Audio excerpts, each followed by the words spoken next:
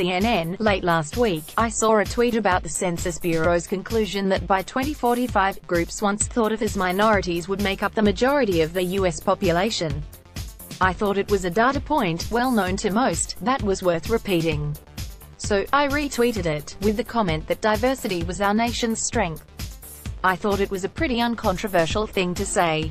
The hate erupted almost immediately.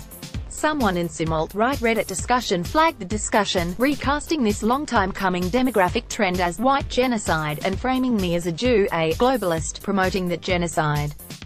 The messages contained threats, personal attacks and grotesque stereotypical images of Jews. The tweets showed yet again that Twitter does not police its site or have any standards. Some users I reported, some I blocked, and as soon as I was done, scores more appeared. I had probably faced only 20 or 30 such instances in my life before 2016, but I have been attacked this way thousands of times since then. Something happened in 2016 that made such attacks more acceptable. Something more than just the growth of social media that lets cowards harass their targets anonymously. That existed before. And something more than just the permission that was offered these groups as Donald Trump and his ethno-nationalist movement rose to power. Trump, his former chief strategist Stephen Bannon, senior policy advisor Stephen Miller, their Russian bot armies of supporters, and others went beyond permission. They actively encouraged the hate.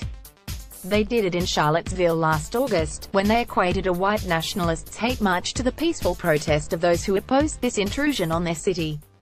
They did it through their immigration policies, and they did it when Trump viciously attacked Mexicans and singled out African Americans with his transparent race baiting.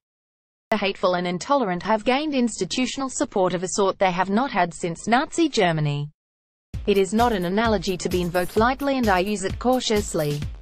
33 members of my family were lost in the Holocaust. My father and his parents barely escaped. He showed us the yellow star he had to wear as a boy.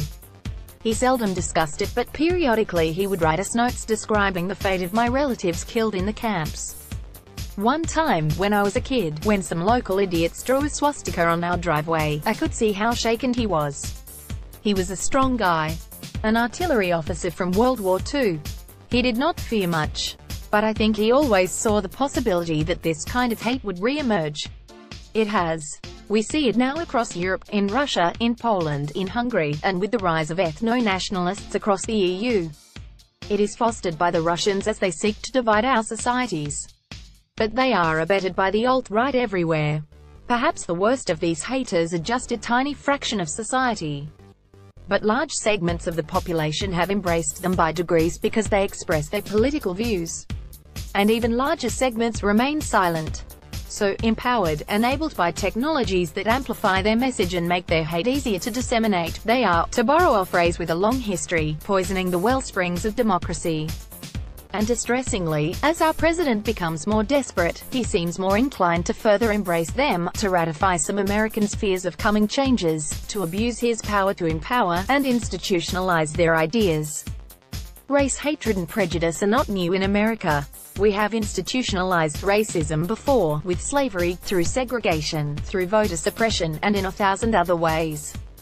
And now we are doing it a new way, and at the center of it, the leader of the new movement is Donald Trump, abetted by all those around him who have used his power to gain some for themselves. By John Kelly, who was an architect of the refugee ban. By Miller and Bannon, of course, but by every member of the cabinet and staff who tolerates this, who does not call it out, who plays to the subtle divisions, who uses the hate to fuel their own ambition.